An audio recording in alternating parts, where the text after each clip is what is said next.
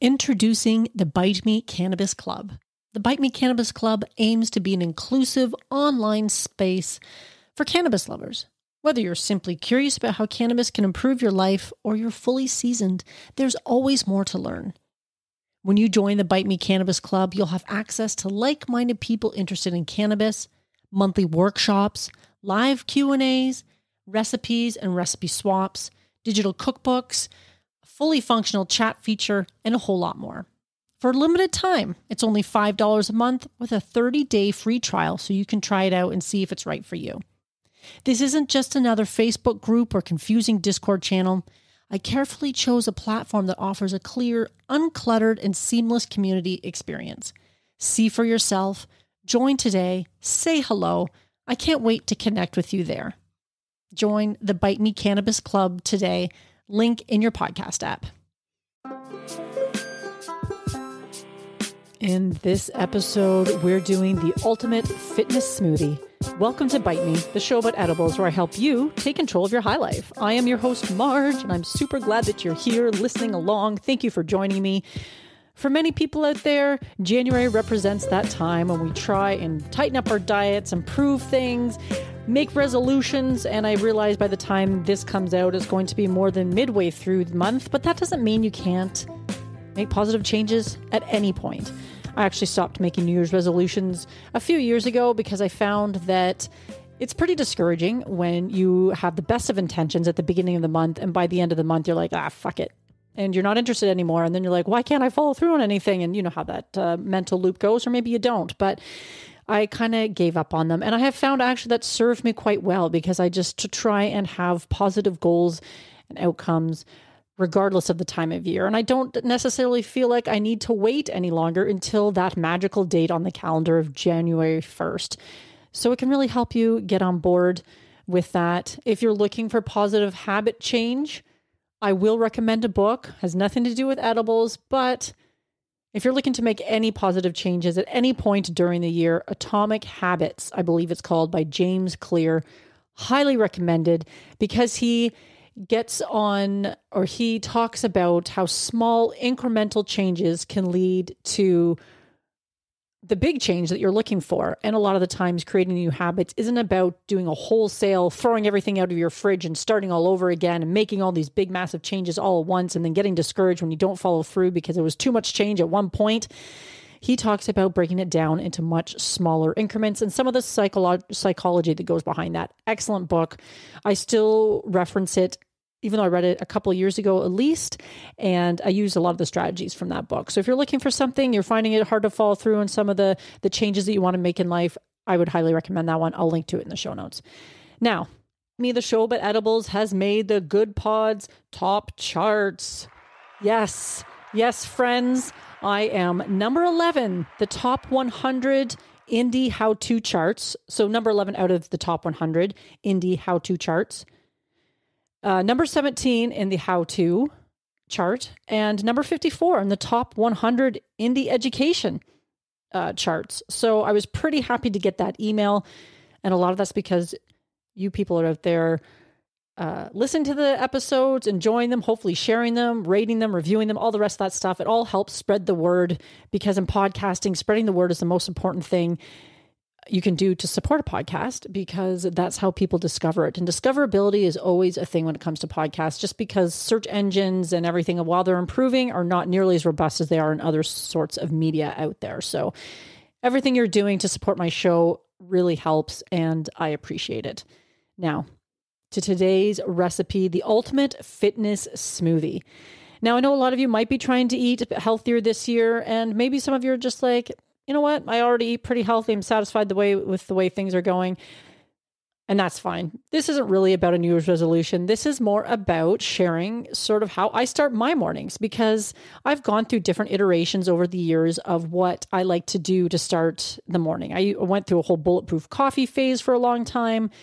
I used to do oatmeal for a lot of years in the morning with steel cut oats, specifically with cut up apples and different things like that. Over the years, I've just done a lot of different things. But right now I have been on a smoothie kick for the last little while, and that's been serving me well lately because I do understand that, of course, your needs and everything else change as time goes on. And you have to have that willingness to just go with the flow. So for me, the smoothie works because it's pretty quick to put together. And if I'm running a little late in the morning, or I have to go do something, it's something you can easily bring with you as well. And you don't feel like you have to skip that breakfast, because they say breakfast is the most important meal of the day. I think the science on that is changing a little bit, but I do like to start after I've had some coffee, of course. I always start my morning with coffee, but I really do like to enjoy these smoothies. And I feel like I'm just packing a whole ton of nutrients into one thick cup of deliciousness. And that's how I like to start my day. So that's why I'm sharing it with you. It really has nothing to do with New Year's resolutions. But if you want to use it as a catalyst for taking on some healthier habits, then wonderful. That's wonderful as well. So I do like to start my morning. And this one is pretty well based on a fellow podcaster, although this podcaster has been doing it for a lot longer than I have, but Ben Greenfield. And he has a podcast called Ben Greenfield Fitness. It's one that I listen to on a regular basis.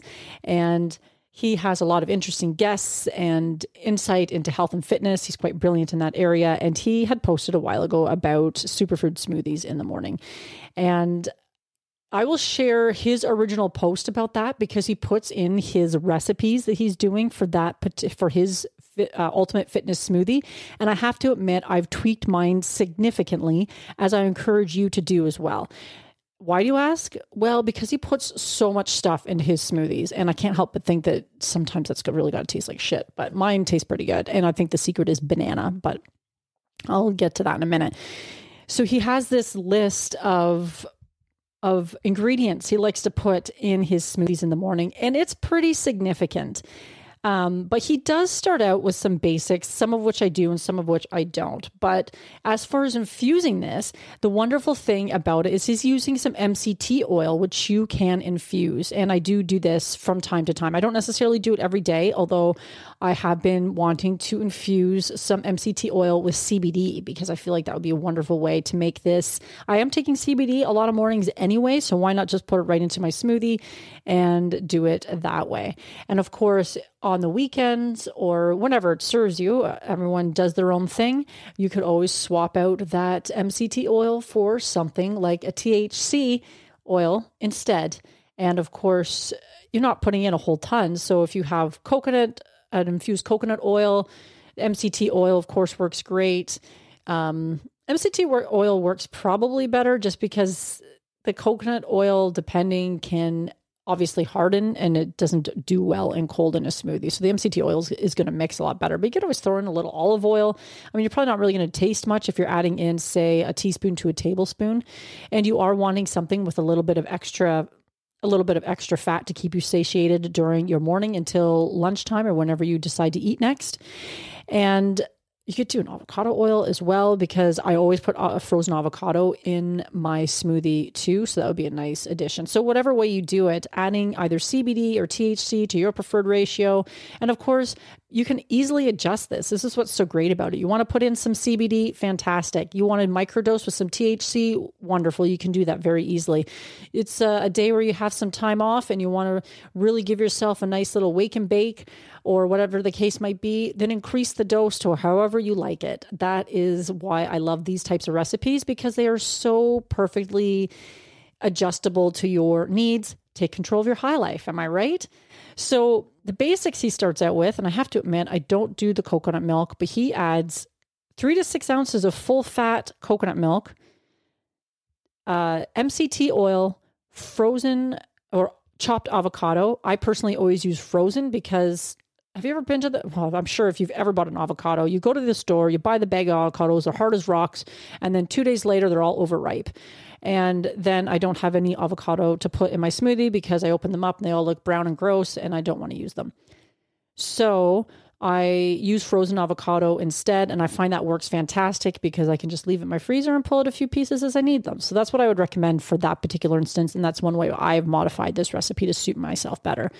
He also adds vegan or whey protein powder. I always add that as well. That's sort of the one basis for this particular recipe, because I want to make sure that I'm getting enough protein to start my day as well. He adds organic Ceylon cinnamon. And even though I have to buy some because I've run out, I always when I have it in stock. I always add Ceylon cinnamon because this can help lower the blood sugar response to a meal, probably including this smoothie as well, because if you're adding fruit, there's going to be a blood sugar response. Actually, a lot of things can incite a blood sugar response. And it has to be Ceylon cinnamon.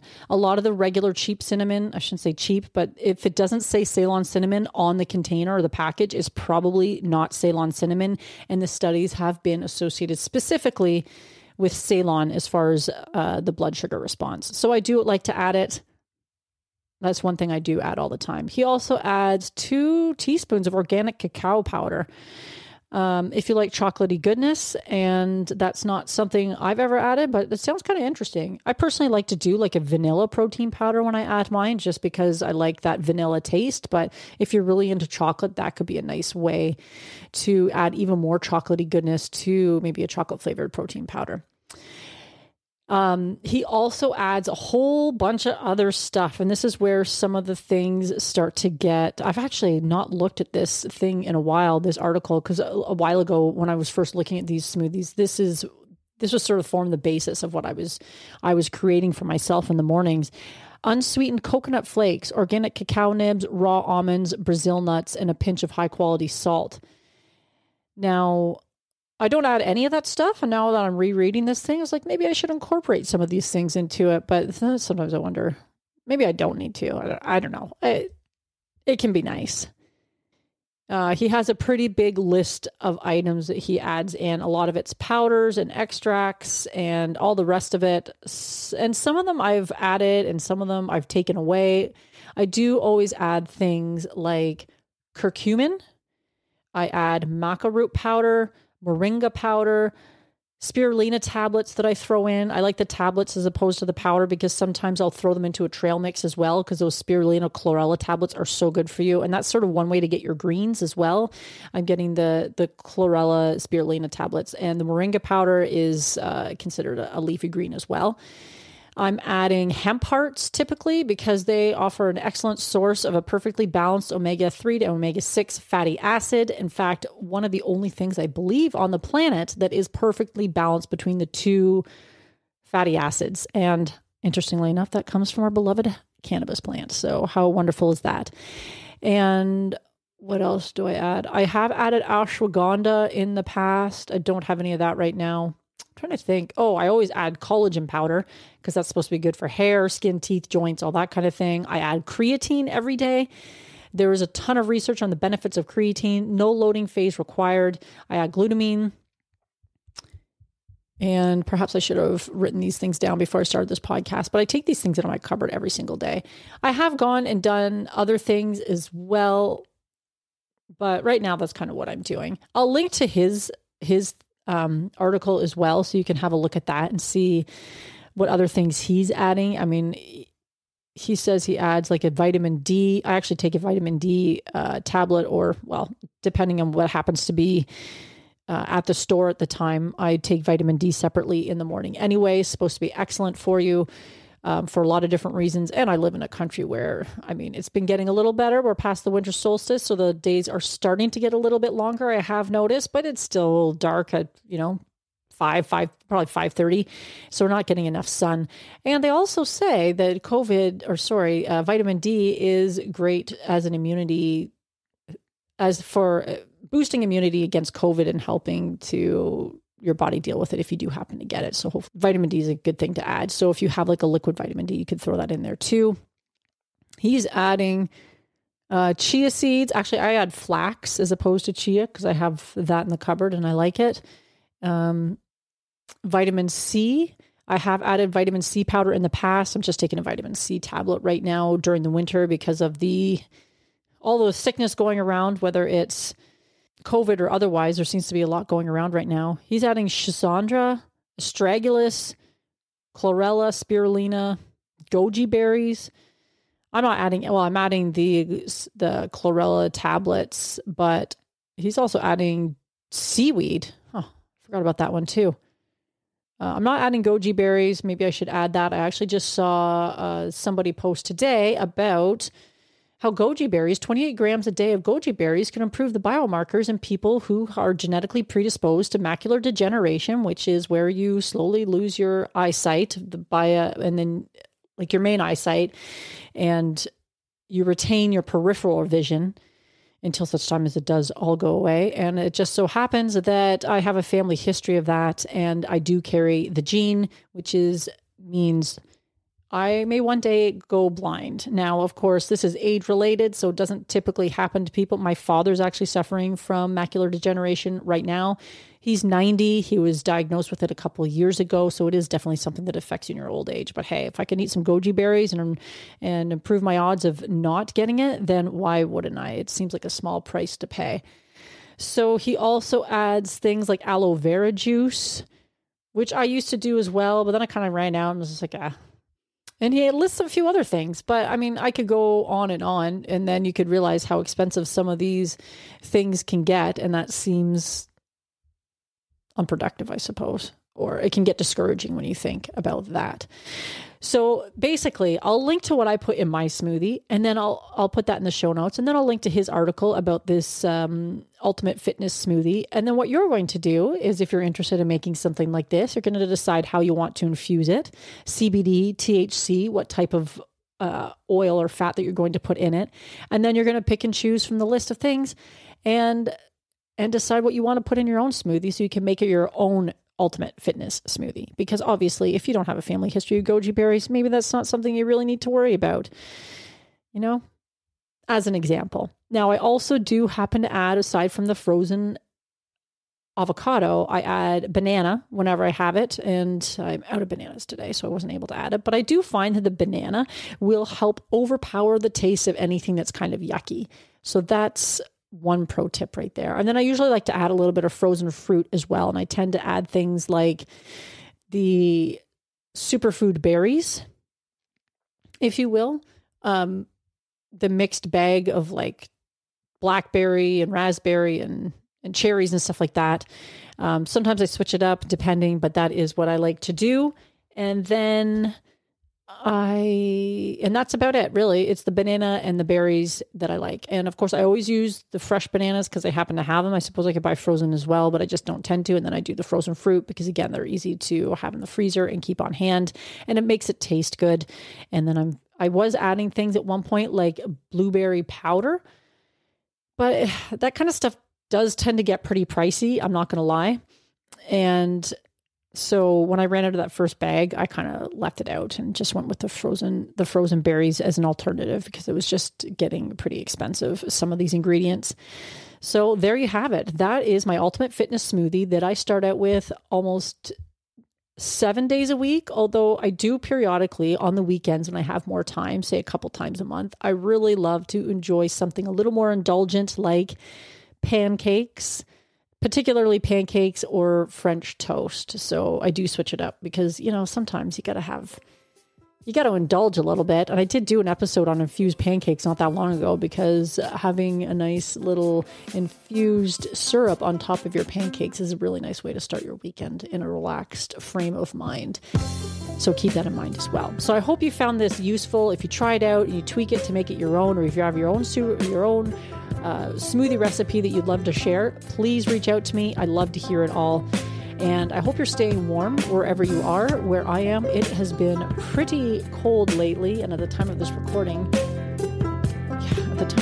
it's been very cold here. So wherever you are, I hope you're keeping warm, you're staying healthy, and you're enjoying lots of great edibles. And until next week, my friends, stay high.